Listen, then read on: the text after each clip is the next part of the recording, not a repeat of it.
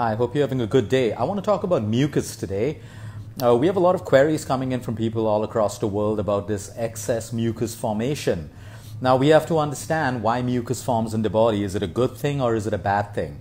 Well, we all need mucus. We have mucosal membranes that line right from the nose right up to the lungs. And the job of these membranes in the human body is to provide mucus.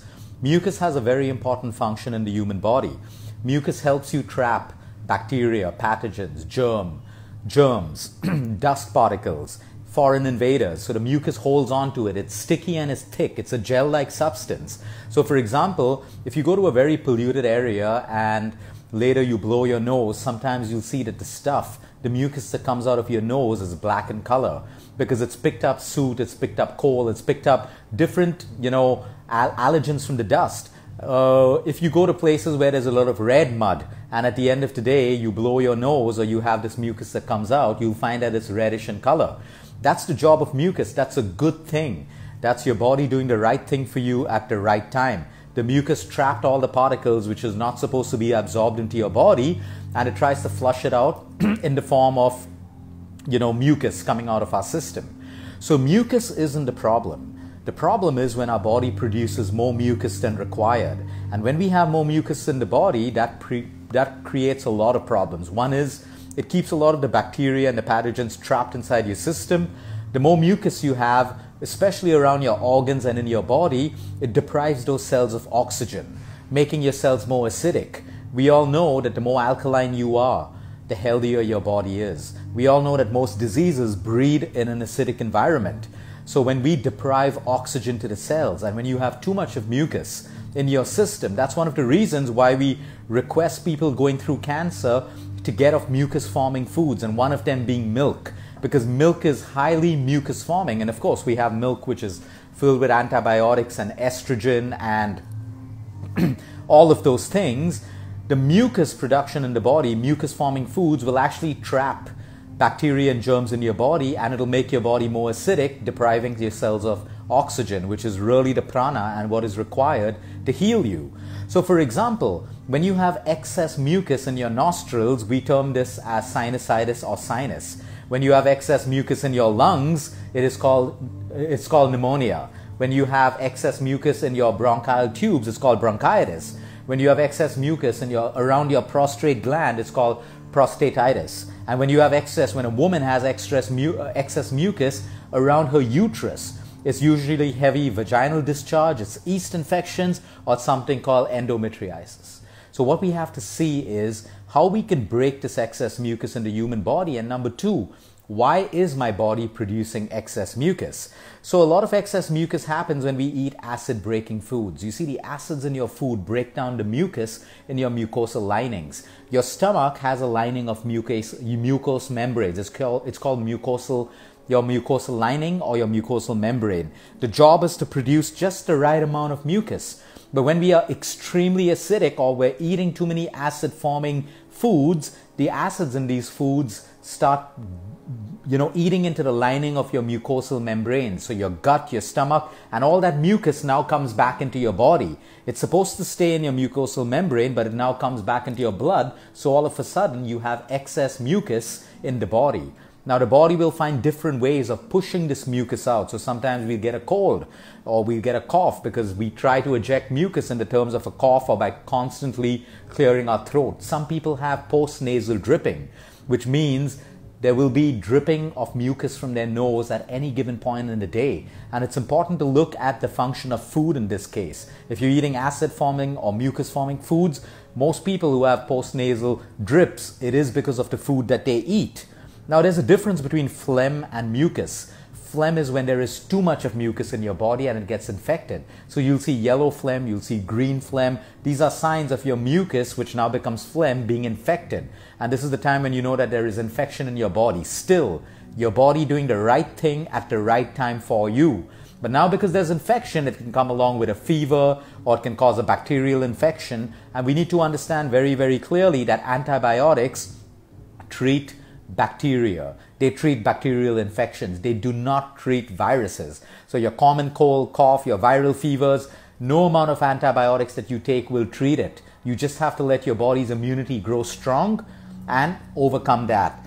So do not take antibiotics when you have a viral infection. It is only meant for bacterial infections. So again, phlegm is a sign that there is infection in your body and you may need an antibiotic if your doctor suggests it at that point, if it's gotten too bad for you. So a runny nose, again, is your body doing the right thing at the right time. So when your nose starts running, don't run off to your doctor to take a pill that stops that from happening. The very fact is your body's trying to protect you. It's pushing out mucus through a runny nose. Sometimes it comes out through phlegm in your mouth or in your throat. Let that happen. That's your body taking out this excess mucus before it becomes infected phlegm in the body. Don't just run to a doctor and take a pill to stop your nose from running. And it's a bad habit for people who use, I'm not going to mention the name of the drug or the spray, but it's something that they spray in their nose so that it dries up all of the mucus so they don't have a runny nose. That may bring you comfort, but that is detrimental to your health in the long term, because what's going to happen is you're going to dry up all of the areas of your sinus and you're going to have more problems and lower immunity at the end of the day. Sometimes we just got to deal with the things that happen to our body and let your body run its natural defense mechanism to heal you. There are some medications which also dry up mucus in the body, so you want to be sure on the side effects of every medication that you take. Now, what's the solution for breaking down excess mucus in the body? So we have to understand, again, your body will start producing more mucus when you're in areas of more pollution, when there's more dust, when there are allergens in the air. Sometimes food additives in food, like color, certain preservatives, will also make your child or you develop a lot of mucus. Sometimes you have like yogurt at night and you'll find that your nose gets stuffy immediately. Immediately, you need to understand that your nose is producing mucus to protect you. It is the inflammatory response of the human body. So again, when we eat more junk food and all these processed foods which have several food additives and colors and allergens in the body, all of these can make you produce more mucus. And then taking medication to take out mucus isn't the idea, but getting to the root cause of what is forming mucus in your body is the right solution. So here are the solutions when it comes to breaking down mucus. Number one, water. You want to make sure that you have the right amount of water in your system. By now it's 1:30. I've already seen several patients, and today all of them had less than 3 glasses of water intake in their day. The basics of the water intake in the body were not met, and they come with disease and different problems. So it is so important for you to understand that you have to maintain the right levels of hydration and water to make sure that you don't form excess mucus in the body. My favorite concoction for children and adults as well is a mixture of honey, lemon, ginger, and turmeric. The best way to break down mucus in the body. So you have a good honey. Remember, we don't want to do organic. We don't want to do processed honey. Your honey has to be raw and unheated for it to have the medicinal values and properties.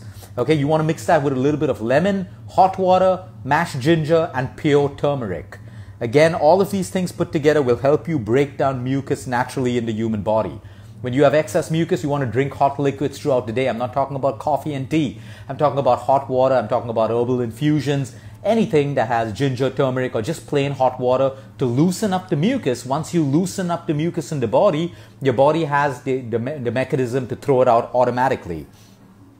Sometimes if you feel a lot of mucus in your throat or nose, salt water gargling. You want to take pink salt, warm water, and you want to gargle a little bit to loosen up the mucus. You don't want to gargle too much because then you're going to dry up your throat, and that's also a problem for you. Steaming is by far my favorite. You take hot water, a dash of turmeric, or a little bit of eucalyptus oil, or even plain hot water. You put a towel over your head, make sure you don't get burnt, and you inhale for about 5 minutes. Inhale and exhale the steam. The steam goes up your sinus canals all over, loosening up all of the mucus, and then you can post your steam, you do a forward bend. Google a forward bend. It's basically a yoga move. It's an asana. You do a forward bend. So after your steam, you'll just be dripping like a tap. But let that happen.